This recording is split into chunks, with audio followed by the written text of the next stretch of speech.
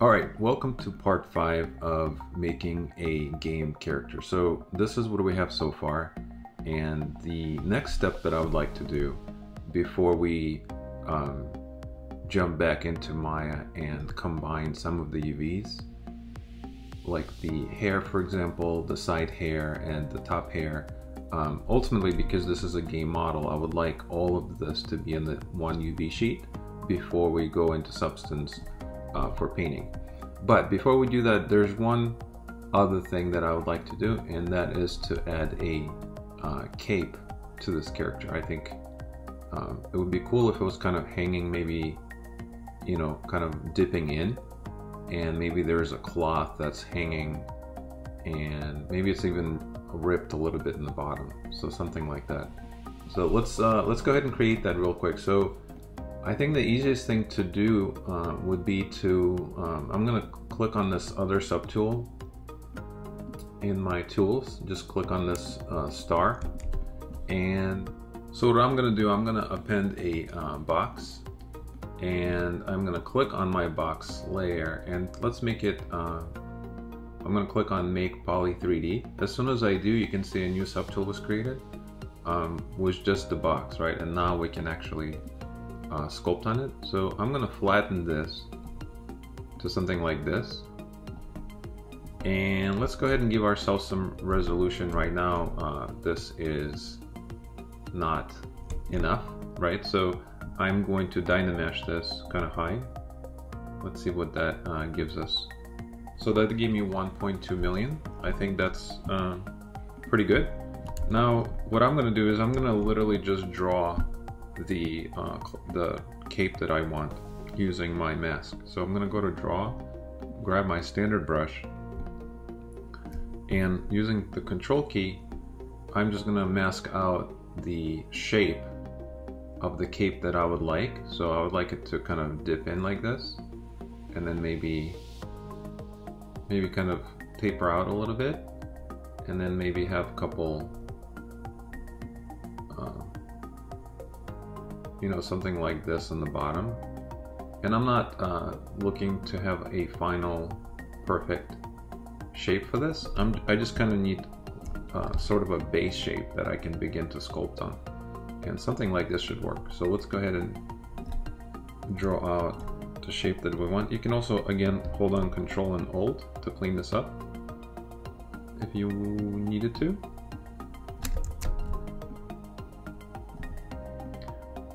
Kind of a basic generic cake looking thing.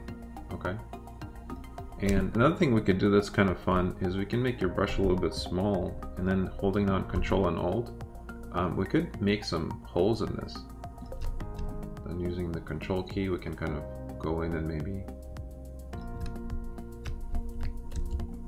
make them a little more interesting.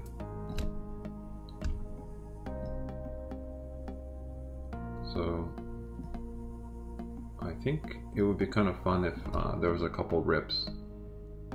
Maybe he's been through some battles. Alright, so once I've done this, what I'm going to do is I'm going to go to Extract, and let's press Extract and see what that looks like. So that gave us a mesh, and I'm going to say Accept. And I no longer need the actual box, so I'm going to delete the box by pressing Delete. Alright, so now we're left with this ugly thing. What I'm going to do is I'm going to press Control and drag to remove any kind of masking. And I'm going to jump out of the perspective view, and holding down the Shift key I can kind of snap to the side.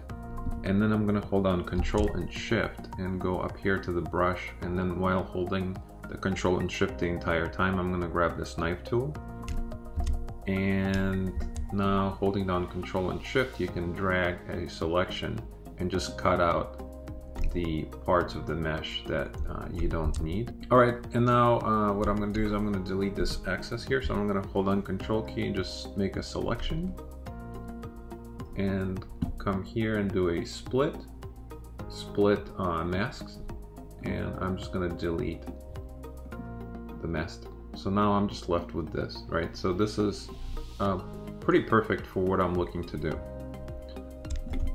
If I look at the polyframe, I could see that this is a little bit too heavy, so let's go ahead and jump into geometry, Z remesher, and I'm going to make sure that the keep groups is on, and let's just go ahead and Z remesh this. Alright, so it gave us something like this.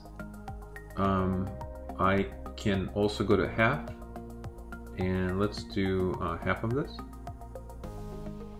and maybe do another one. So I think this this should work. I'm actually going to grab this green one and do a Control Shift and click. So that's going to give me just one plane. And if you wanted to, you could turn on double, so it's one plane on both sides. And the double is located in Tools, Display Properties Double. So if you go to Tools and then go down to Display Properties, here's the button that will allow you to see both sides. And the other thing I'm going to do is press Delete Hidden.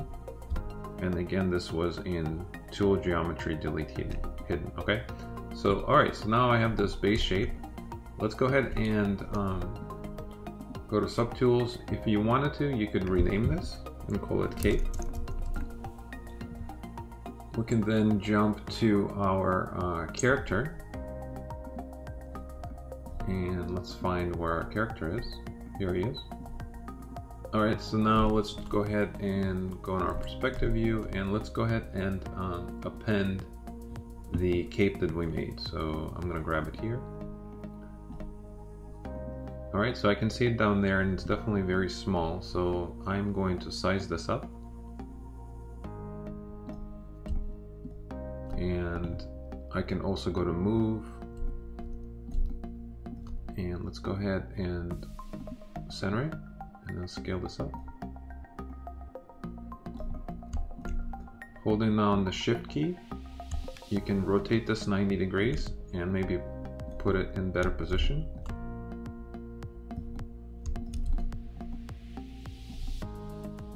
Alright, next I'm going to grab my Move tool, make my Move tool kind of large. I'm going to turn X symmetry on, and let's go ahead and kind of shape this a little better.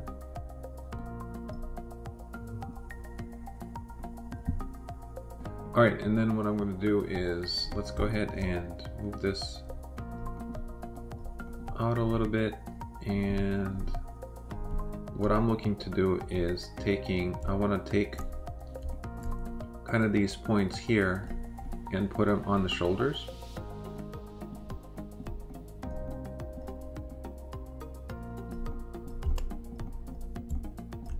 And you can use the Smooth tool.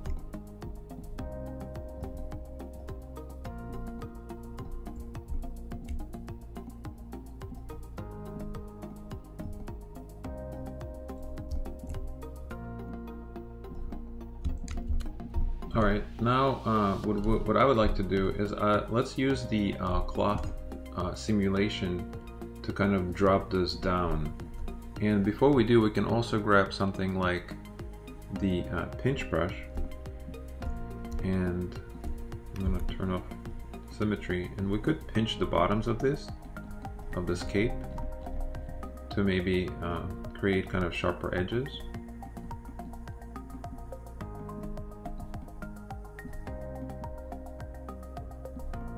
Alright, so that's kind of interesting.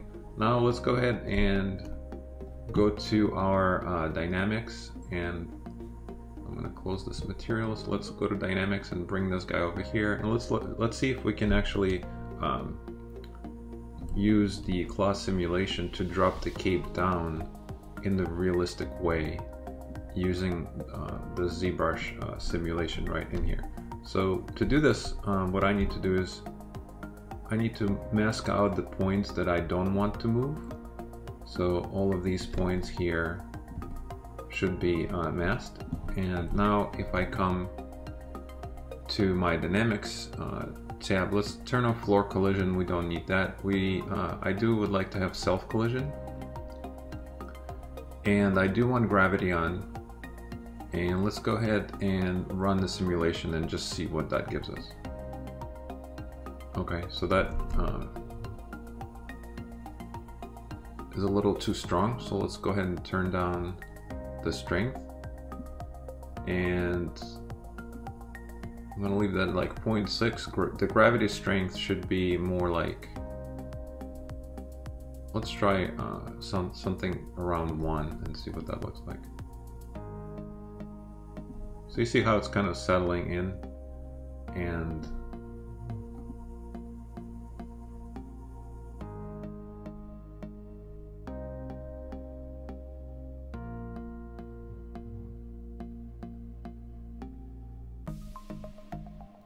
alright, so I'm pretty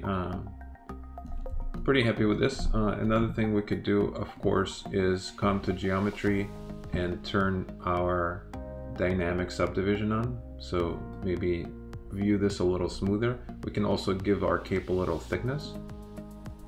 And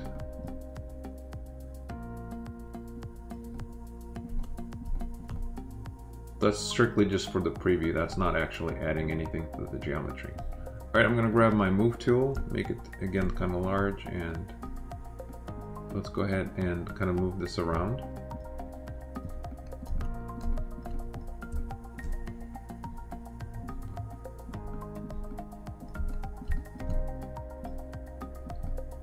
Alright, something like this.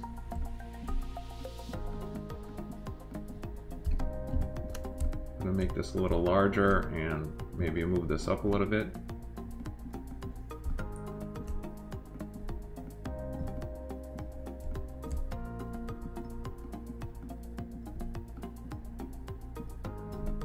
Now this is going to be rigged with joints, so it just needs to look like it's kind of hanging.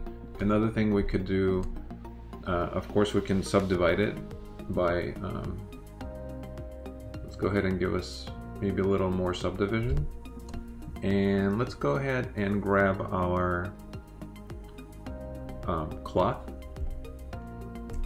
And what I'd like to do is create some creases that kind of flow along, giving me an illusion of this being a cape, right? So maybe it's kind of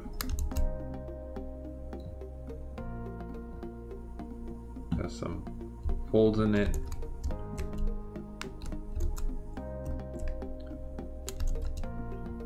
Now we could use the cloth to actually create some of this, but I kind of really want to be very precise with what I'm looking to do. And I want it to be in a very specific area, so I'm using the fold brush to kind of control it a little better. Now another thing we could do, of course, is we can smooth the pieces that need to blend a little better. We can also grab our pinch and make some of these areas a little sharper.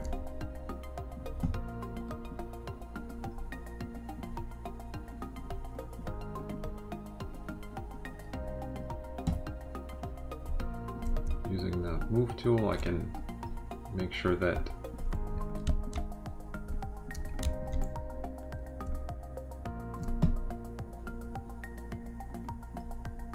this is kind of aligned well. We can also jump into the orthographic view and just see if this makes sense. Maybe bunch this up a little bit. So just add some flow to it, right? So there's some... And again, this is going to be rigged with joints, right? So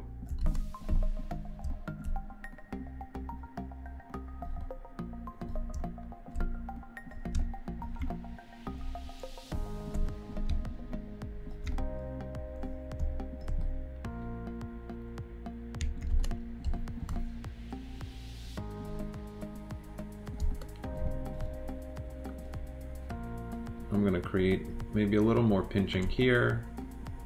Using the Alt key, you can also reverse, so play around with that. So the